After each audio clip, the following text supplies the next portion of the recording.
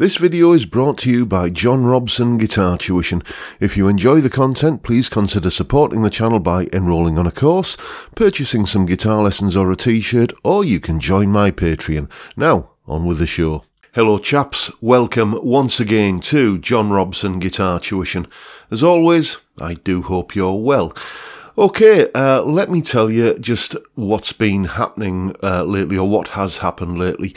A couple of weeks ago, on the Friday live stream, someone asked me, what do you think of the Harley Benton HB35, their semi-acoustic guitar? And I said, yeah, great guitars, I used to have one. And then, of course, well, if it was a good guitar, why did you get rid of it?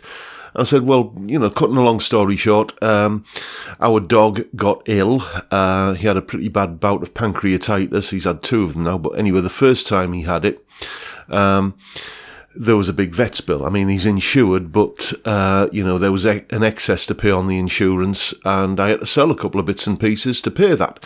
And one of the things that went was the Harley Benton HB35, and, there we go. And then the conversation moved on, and I never thought any more about it.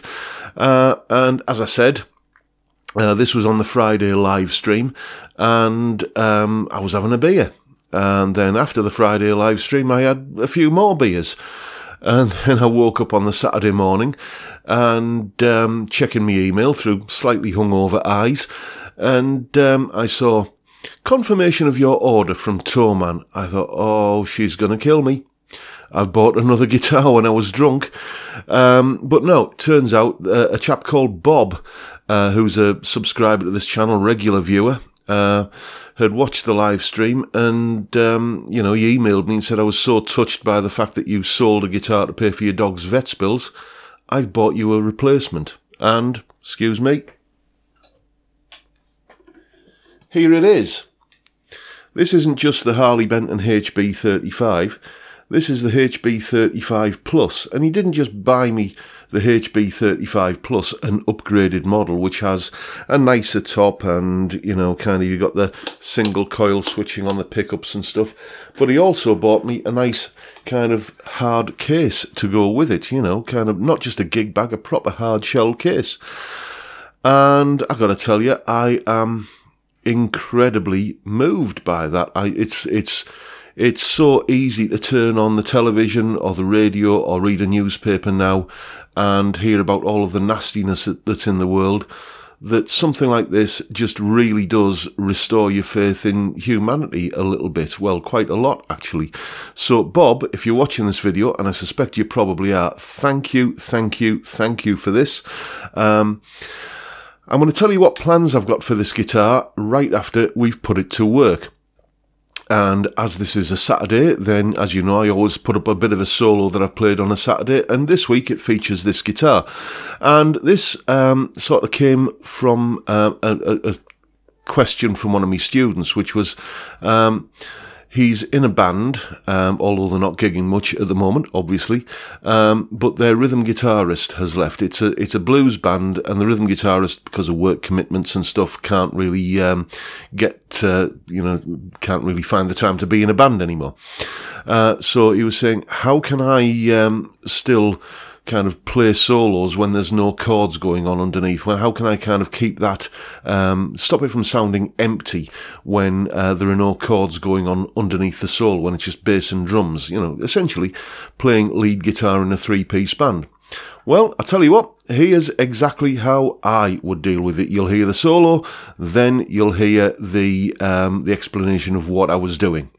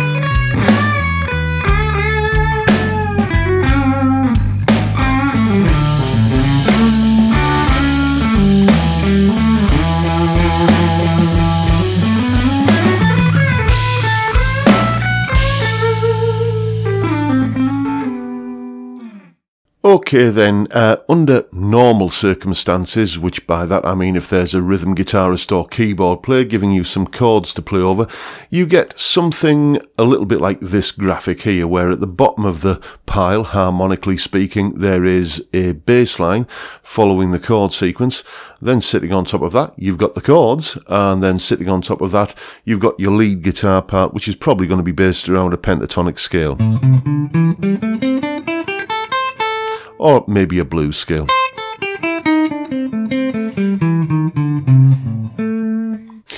And that works pretty well. But the problem is, if that rhythm guitarist isn't there, kind of making that connection between the lead guitar part and the bass line, as you can see, there's nothing connecting the two but empty space, and it can sound a little bit, well, empty as a result. So what we need to do is reconnect the lead guitar part to the bass line, and we do that by suggesting the chord sequence in the lead guitar part. Now, the blues that we're dealing with here is a blues in the key of A, which means that there is an A7 chord, a D7 chord, and an E7 chord, like that. So what we're going to do is, as you would normally expect to do in a blues situation, we're going to be playing the A minor pentatonic, because it's essentially a blues in A. So we're going to have lots of licks that are based around this shape here. And that's going to be the bedrock of what we're doing. And anytime there's an A7 chord going on in the background, or any time where there should be an A7 chord going on in the background, okay, where that A7 chord would be if there was a rhythm guitarist there, we're going to suggest the A7 chord by using the A major pentatonic.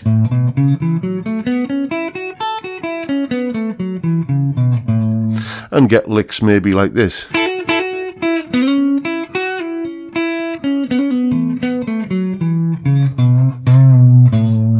That kind of thing. But in order to give it that bluesy kind of snarl, we also need to mix that A major pentatonic in with some of the A minor pentatonic, so you can start getting licks that combine this shape, A minor, with this shape, A major. So you might get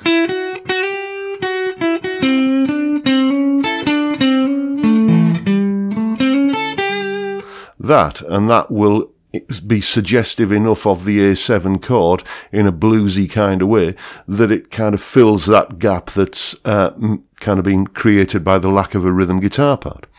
So over the A7 chord, play, or where the A7 chord would be, play A major pentatonic plus the bedrock scale of A minor. Then when we go to where the D7 chord would be, again we're going to keep on using A minor pentatonic, but we're also going to use D major pentatonic because we're kind of in the territory that is owned by a D7 chord, which is essentially a D major chord in this context. So D major pentatonic looks like this.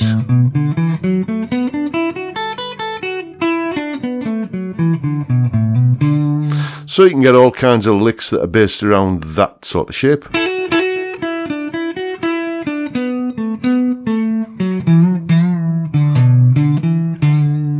Like that, and also we can mix that in, as I say, with the A minor pentatonic and combine the two scales together to get licks that are a combination of both of them.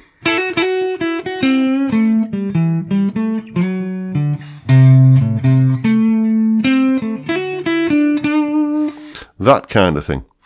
Then, when we are heading towards or going into the territory that is owned by the E7 chord, we're going to use E major pentatonic.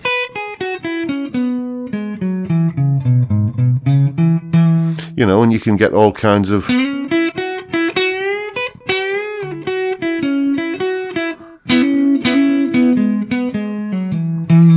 licks like that coming out of an E major pentatonic.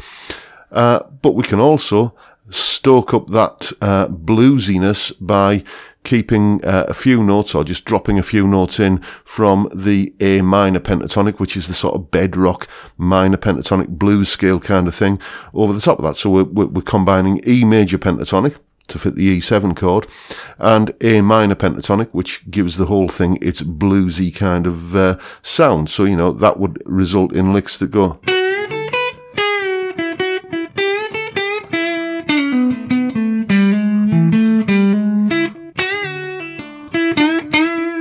like that. And again, by combining those two scales together into licks like that, you get something that is suggestive enough of the E7 chord in that kind of blues context. Now, what I've done here is I've shown all of these examples within the context or around the context of the first position of A minor pentatonic.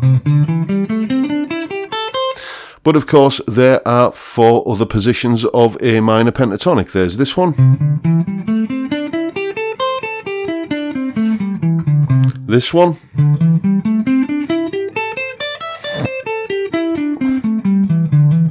this one,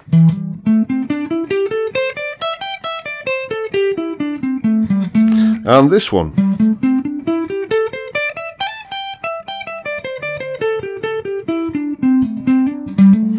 Like that. So what you need to be able to do is brush up, if necessary, on your pentatonic shapes. First of all, make sure you know all of those, and then be able to locate the A major pentatonic, the D major pentatonic, and the E major pentatonic in and around the context of each one of those patterns of A minor pentatonic.